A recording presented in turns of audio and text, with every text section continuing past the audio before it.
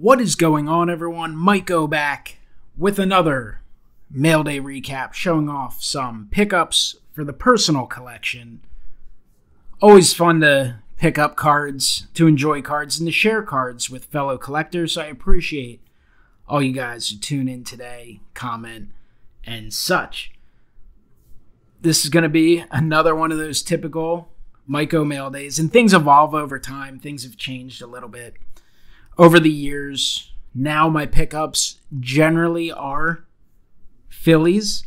There are a couple non-Phillies mixed in here as well. And I really do appreciate all eras of cards. Pre-war, vintage, and modern. Or modern and ultra-modern, however you want to classify it. Just enjoy all eras. I really, truly enjoy collecting the players that I'm watching now. That is incredibly fun. But also the players from my childhood, the players from years ago that, provided great memories for me. Absolutely amazing to collect. But also the historical players, the rarities, the oddballs are also really, really fun. So hopefully you guys enjoy what you see, and let me know down below. Let's get into the cards, into the pickups here. So got in this Topps Now card. I always pick up all the Phillies Topps Now cards. There's actually ones from years ago that are incredibly difficult to find, and they're very, very pricey if you want to add them. So I just pick up one of each one. They go in the binder with the Ultimate Topps team set. I just include them in it every year because it's just a kind of a little look back at some of the top moments from that season. And, sometimes you just kind of have a bland 80-win season, and other times things blossom into memorable season, such as last year. So this is one of the few the Phillies have had this year. It's an Alec Boehm from April 10th. Led the Phillies offense with 6 RBIs and a 15-3 victory. So pretty cool that came in. So happy to add that, but obviously not a huge deal. Next up, a Bryce Harper refractor from 2022 Topps Stadium Club Chrome. The refractors are definitely a little more difficult to get. Take you a ton to get one of these by opening it. It costs you a ton. So if you can pick one up at a good price, why not do it? Nice little shine there. Nice image of Harper. So happy to add that to the Bryce Harper collection. Picked up this 1964 Wheaties stamp of Ray Culp. See him down there. Looks like he's down there. Well, he's definitely down there in Clearwater, as you can see from the signage. So taken during spring training, that image. So pretty cool little oddball item for the Phil's collection. And then we have some slabs. We have jumbo slabs and we have basic size slabs. And we have slabs from every company. PSA, SGC, and CSG. Well, the 3 big companies, I should say. First up, just a base 2020 Topps Chrome Bryce Harper in a Gem 10. I'll pick up a Gem 10 if I can get it at a good price. When I grade nowadays, I'm usually sending to SGC or CSG. I just, between price and wait time being a major factor, I don't see the advantage of using PSA at this point. Unless you're literally trying to squeeze every penny out of every card, I don't get it. It's a bigger headache, a longer wait, and I don't personally think it's any sort of substantial advantage grading with them in terms of the grade or the quality of the grade. I think the other companies have made great strides in that, and the customer service is definitely lacking. All right, next up is a 2019 Bowman Heritage Fernando Tatis Jr. Gem 10.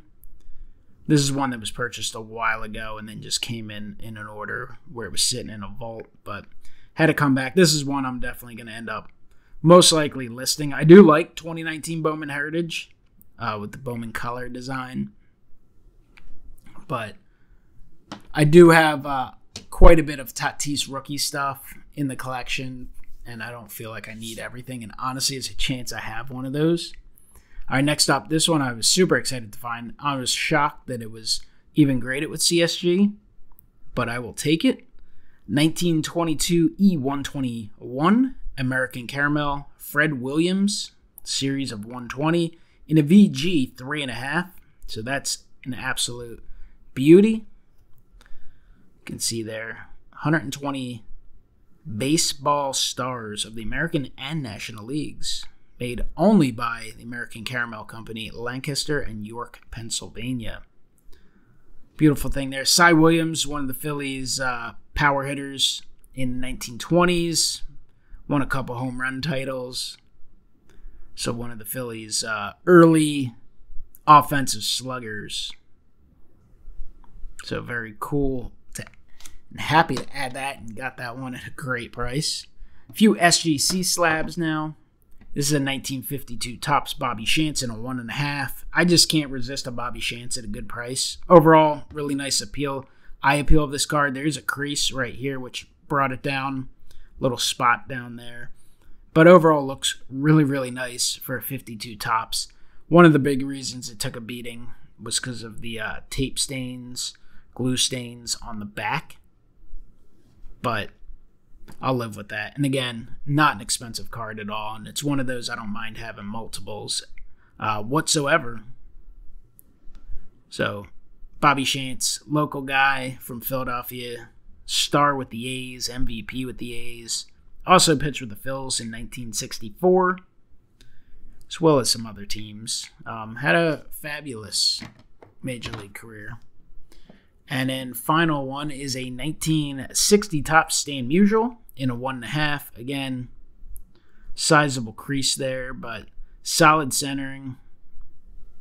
And outside of that crease, a nice card. And if I can pick up an underrated Hall of Famer at a cheap price, never going to say no. So cool Stan the Man. All right, 2 more cards to show off. I've got a 1954 Redman Tobacco Robin Roberts in a VGEX4 with tab. The Redmans are generally pretty affordable and super, super cool.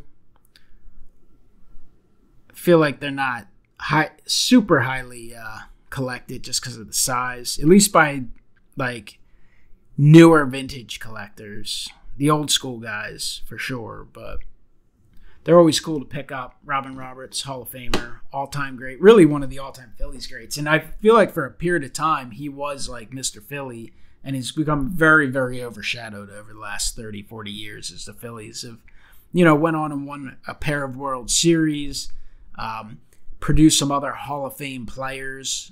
I feel like he just doesn't get as much attention as even some of the other Hall of Fame players the Phillies have had over the years. So, always cool to pick up a Robin Roberts. And then the final pickup, and shout out to Michael Shane for helping me with this.